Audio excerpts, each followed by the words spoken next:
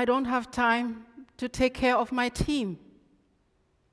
I complain to my supervisor. He answers, then don't talk to them. That's not important. There's so much wrong with leadership today. I witness competition instead of leadership. I witness managers that do not enable their employees. I witness leaders that lack interest in the growth and success of others. Sooner or later, this is going to take its revenge. These leaders risk losing talents because their employees will one day apply for a job elsewhere. They will not give their very best at work. Why should they? We hear it over and over again. Employees are our most important company assets. But according to Gallup Institute, the #1 reason for leaving an employer still is the direct supervisor. Leadership is in a crisis.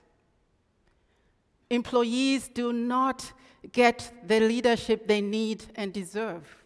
And this is a big mistake, because the individual success of an employee and the holistic success of a company are not mutually exclusive, but go hand in hand.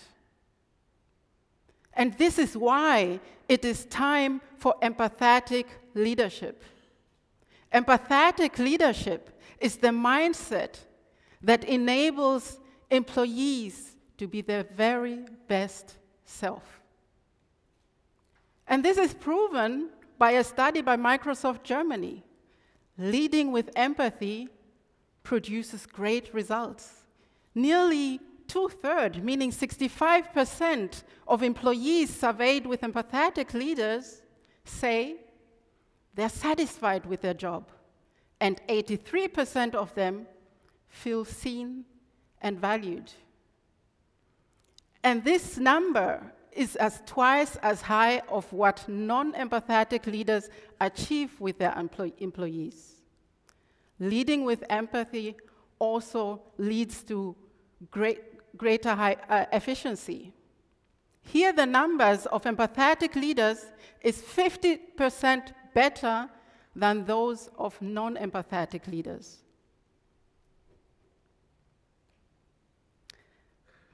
My father, Ndava Isaac Hara, was a tall, slender man who always wore a dark suit, a crisp white shirt, and a hat.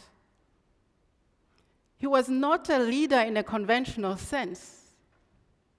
He was an nduna. This is how Zambians call the advisors to our chiefs. He taught me to be an empathetic leader.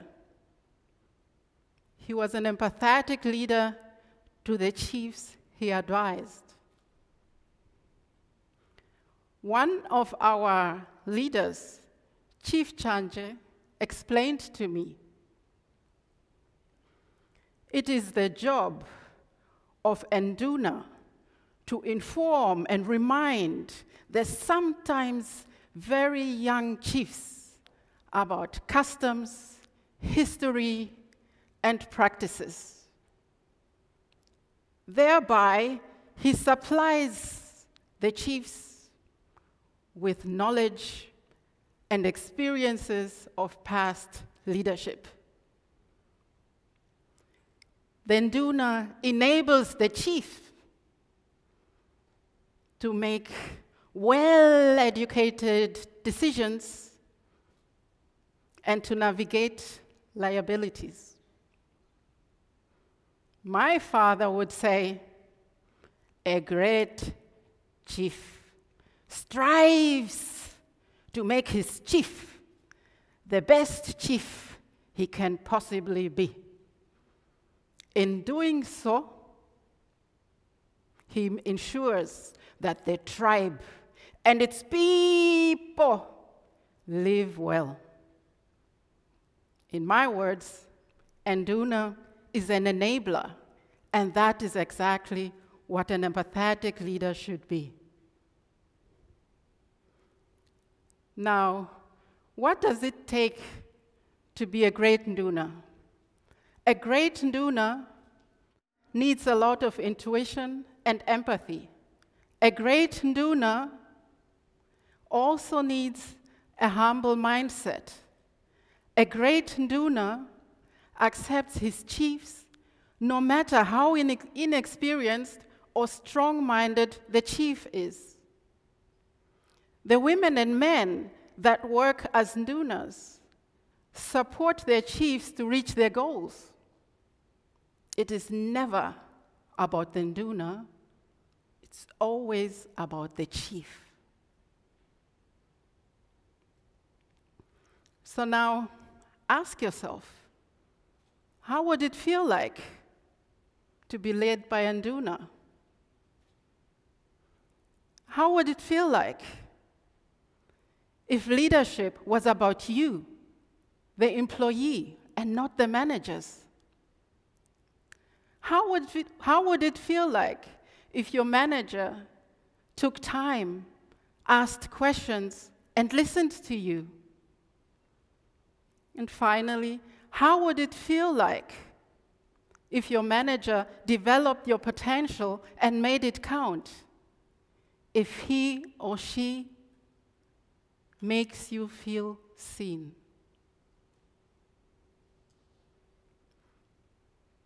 When I started to work, unfortunately, I didn't experience anything like that at all. I still remember how naive I was. I thought, if I work hard enough, the rest will take care of itself. Unfortunately, there were only few managers and leaders that gave me the support and guidance I needed. I experienced managers who were distant and very often more concerned with their own careers. My potential didn't count. There were no Ndunas amongst the leaders I worked for. There was no empathetic leadership. My father treated me exactly the opposite when I was a child. I still remember I lived with him in Zambia until I was 10. Till the day I leave, he makes time for me every day. When I come home from school, he lets me sit next to his deck chair. He dims the news from the radio and takes a close look at my notebooks and doodles, praising me for how well I'm doing and the effort I show, asking me, how did you do it?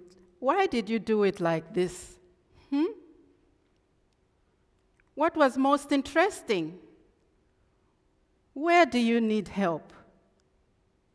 Now tell me, my child, what is next? I feel heard, seen, and valued. I bathe in his attention, and his question, what's next, encourages me to go on. Had I not learned from my father to always ask myself, what's next, I would have become frustrated with work and probably given up. But I kept going. So that's the second lesson I learned from my father. Be Nduna and always ask, what's next? You need to know the goal of the people you lead. Now allow me to tell you how I work with empathetic leadership today. And listen to the story of Tim. Tim is an eager, young, and ambitious intern. Tim is a very self-confident young man. When he enters a room, everyone instantly notices him, although he's just slim-built and 165. Tim has been with us for 3 months, and when he reports back on the feedback he received from the colleagues, I'm not surprised about the results. They are exactly as I expected. Overall, Tim is being seen as a very good intern, proactive, helpful, and willing to learn. Where project support is concerned, their colleagues have nothing to complain about. But when it comes to communication, his ratings drop. Tim has been told, "You should ask more questions. Don't act as if you know everything. You should listen better. You seem to be arrogant."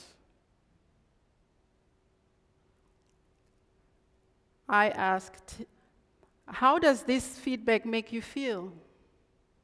I asked him. "Terrible. I don't know what happened, but," he adds eagerly, "but I will work on it. I will learn to take a step back. Maybe I can get a coach." "Why do you want to change?" I ask. "To be better accepted." Before you take any action, think about it. When I look at you, I have the feeling your presence and engaged demeanor are a big part of your personality. They might make you who you are. Before you think of how you could change, please rethink. There are advantages of the way you are.